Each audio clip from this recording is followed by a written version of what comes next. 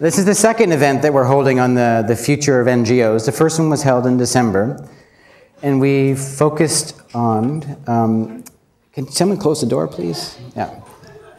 We focused on the changing environment for NGOs and the viability of the current organizational form. This evening we're going to be focusing on the business model. But let me step back a minute. What is the START Network? For those of you who don't know, the START Network is a consortium of 19 UK NGOs. There are 2 legal agreements between these organizations that enable them to collaborate in an open-ended way and disperse money around the world. This network has an ability to work in 200 countries through 6,800 partner organizations. It's just getting started. In fact, what's happening this week, no pun intended, what's happening this week is we're instilling a new system of governance. So Monday we had our first General Assembly, and today we had our first conference. And this is the end of a very exciting day for us, where we debated and voted on motions for the evolution of the network over the coming couple of years. Why are we having this conversation this evening about innovation and business models? Well, from where I sit, where I see, where I look, the sector is stuck. NGOs are stuck. We have this old-fashioned Victorian business model that requires people to suffer and die before bad news gets on the front page of the newspaper, and that front page of the newspaper triggers public donations, and that public donations triggers political will that triggers service delivery contracts. It's a reactive model.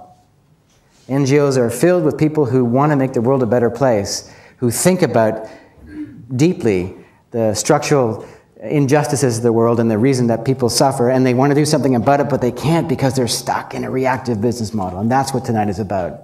Is there a way out of this? Everybody knows that the world is changing quickly and rapidly, and NGOs need to evolve.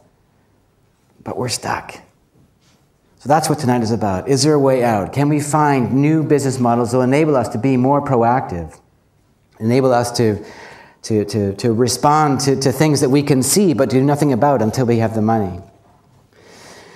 So that's what tonight is about, and we have a really exciting panel of people. I'm going to be introducing these people one by one as they're about to speak, but for the moment, rest assured, you see their bios in your pack. They're all of them innovators in business models for NGOs and humanitarian response. So I'm really looking forward to tonight's discussion. So the format is this. We're going to use a kind of a modified Ignite format. If those of you who are familiar with the Ignite format, most of the speakers will be speaking for 5 minutes, and their idea is to ignite the conversation, to ignite your thinking about business models. So they'll be basically giving you about one idea in 5 minutes. Now, we'll be capped at either end by 10-minute interventions. One will be about the context of NGOs, and one will be about what it feels like to change and how to actually innovate. And so it makes sense to me that we have these 10-minute interventions. And in between, there'll be plenty of space for you to talk and discuss. So we really hope that we can catalyze a group conversation. We've got some roving mics, and the emphasis is on you to react to what these people are saying, and we can hopefully have a conversation about changing the business model. So audience discussion is less, please, about asking questions of the panelists. Their job is basically done when they give you that one idea, and then they're going to sit down. So if you have a specific question for somebody, save it till the end, please. We'll all go out and have a glass of wine at the end of the session, and there'll be plenty of opportunity to talk with the presenters if you have specific questions.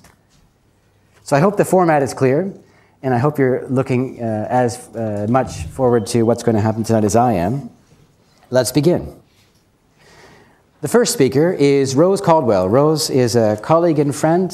She is the CEO of Concern Worldwide here in the UK. She's an accountant, a chartered accountant, worked with KPMG, so she's seen many different ways of working. And Rose has also been the vice chair of the START Network board and been an active person in forming this new way of working for 4 years now. And so we've asked Rose to speak about how she sees the NGO ability to evolve and what's coming down the pipe that we need to think about. Rose, over to you. Thank you very much, Sean. First of all, I want to start by saying congratulations to the START team for a fabulous day today. I know not everybody in the room was here, but I think we've had a very thought-provoking day, which is lots of controversy, lots of different discussions, and a very useful day. And also to Sean and his team for getting us to as far as we've got to. I mean, someone just said to me, oh yes, I was involved with START during the wilderness days. We did have about 2 years of wilderness days, so it's lovely to be here in a different format when START is really taking off and going in a very positive direction. So well done to Sean and the team for that. Someone once said that the only predictions that come true are those that aren't predictions. So I'm not going to make any predictions tonight. Rather, I'm going to share some thoughts to stimulate the debate, and possibly more than one idea. As the Executive Director of Concern Worldwide, a mid-sized NGO, we are grappling with and considering what we might look like in the next 10 years, in the next 20 years. And I think this is very much a multi-layered issue. And we need to consider it sort of firstly in terms of looking at our judgment based on assessments of our own strengths, the value that we can add in the changing context of poverty. And the things that we can attempt to predict. But then the other side of it, we also need to look at the changing world that we live in and the possibility of disruptors. And I'll speak a little bit more about that. What I want to start by talking about is a little bit about the changing nature of poverty. And I'm probably speaking to the knowledgeable here, but just to pull out a few things that when we're looking at what we might look like in 10 or 20 years that we need to consider. So an analysis by ODI in its Horizons paper of 2012 said that in 10 years' time, by 2025, most absolute poverty will be focused in low-income countries. Today, for the first time, there are probably more poor people living in fragile states than non-fragile states. This is maybe a little bit controversial because a lot of the debate today is about the number of poor people living in middle-income countries. By 2025, global poverty will be an overwhelmingly African problem rather than an Asian problem, perhaps with the exception of 1 or 2 Asian countries. We know that global poverty has declined sharply since 1990 and is likely to continue to do so. And I was reading a paper this morning that suggested that those living on less than $1.25 a day by 2025 would be 7% of the world population. That's a fantastic achievement. But what does this mean for aid flows and for organisations like ours? It means that the cost of closing the poverty gap is almost affordable. It means that the first port of call for doing this should be national governments rather than international donors. But there's another sort of issue out there in the agenda, and one that we've been talking a lot about today, and that's the increasingly frequent and devastating nature of humanitarian crisis. And if 13, 14 is anything to go by, we're already seeing this happening. But what's the impact of this for an organisation like Concern Worldwide? Well, we focus on the poorest people. We work in fragile states, and we've had a strategy that has moved us away from less fragile states to more fragile states. We work predominantly in Africa. It all looks okay. It should be fine. But can we be complacent? I would suggest not, because we have to look at it from another perspective. And sometimes when I talk about this within Concern, I get quite a lot of responses, but we've been talking about change for 10 years. We've been talking about this for the last 20 years, all this monumental change that was supposed to happen. It hasn't happened. You know, this is just more talk about the same thing. Interestingly, the International Civil Society Centre carried out a study where they brought together 20 experts from leading international civil society organisations, some of whom are members that are in this room. And that panel looked at the considered disruptors and the nature of change. And their conclusions are really interesting. I want to share some of those with you. I mean, one of the things that they noted was that change has always happened. And organisations, in fact, like ours, have actually helped bring about that change. But over the last 20 years, change itself has changed. It's become faster, more fundamental, and more surprising. When these 3 elements come together, scale, speed, and surprise, we experience disruption. To date, that disruption has been mostly confined to the private sector, and in 2012 we can think about a couple of very iconic brands which we saw the end of, Kodak and Encyclopedia Britannica. They have fallen victim to disruption. But also, we have seen some winners of disruption. We've seen people like Apple and Amazon, two of the most prominent examples of companies who've made their fortune by driving disruption. So it creates winners and losers. And much of this, whether you're a winner or a loser, depends on how the company positions itself to face that disruption. Within our industry today, there has not been any examples of very significant disruptors. But the expert panel concluded that in their opinion, it is very likely that there will be disruptors, and they're probably not very far away. They also went on to look at what they felt were probably the three most likely disruptors. The first one, planetary disruptors, or planetary disruption, which is in a dimension all of its own. And as we overstep the Earth's planetary boundaries and accelerate towards development, will cause dramatic changes in economic and social disruption at a global scale. And this is very fundamental for us because it moves us further away from achieving our mission rather than getting closer to it.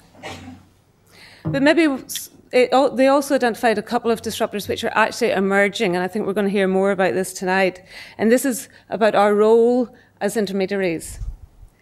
We're intermediaries between donors and recipients, and this is being threatened from different angles and all at once. And as disintermediation accelerates, much stronger disruption can be expected. And we can see this as individuals can give directly to people that are affected, as governments can give directly to local NGOs. What is the role for the international NGO in the future? Another field where it was identified that major disruption is emerging is the increasing political pressure on civil society worldwide, which limits our potential at a local, national, global level to pursue our mission. So there are some very significant disruptors. Some of them are we already feel the effects of some of these. What can we do about it? Instinctively, disruption and disruptors is a negative thing, and we perceive it as a threat. But hiding from it or fighting that threat is not the best possible strategy to tackle it. And we have to turn this fear of disruption into a positive perspective and look at it as an opportunity. We need to look at building disruption-resilient organisations, and we need to determine what type of organisation we are. And again, the expert group identified three types of organisations. Are we an active disruptor? Are we going to be one of those organisations that drives through change, maybe by becoming completely virtual? Are we the opportunistic navigator, where we're really screening the environment and preparing ourselves to be able to respond and change quickly to a deep-rooted process of change in order to be opportunistic in that situation? Or are we the conservative survivor, who will build on our reputation, our size and our bank account, and hope that this strategy to navigate around disruption as much as possible will work? Unfortunately, this is probably the riskiest strategy. But I suppose we have to relate this all back. If I relate all of this back to our organisation, I don't have any answers for you. What we have is lots of questions that we really have to grapple with and think very hard about. Do we move away from delivery of programmes, perhaps with the exception of the humanitarian intervention, to purely empowering poor people? Do we focus on becoming a technical innovator, where we build on promising practice and gather evidence to allow others to take it to scale? Focusing perhaps on the resilience agenda? Or do we have to be much more fundamental in that? And I think one of the things that we have to really think about is if we want to survive disruptors, we need the humility to accept that it is the world that defines our mission and not the other way around. Thank you.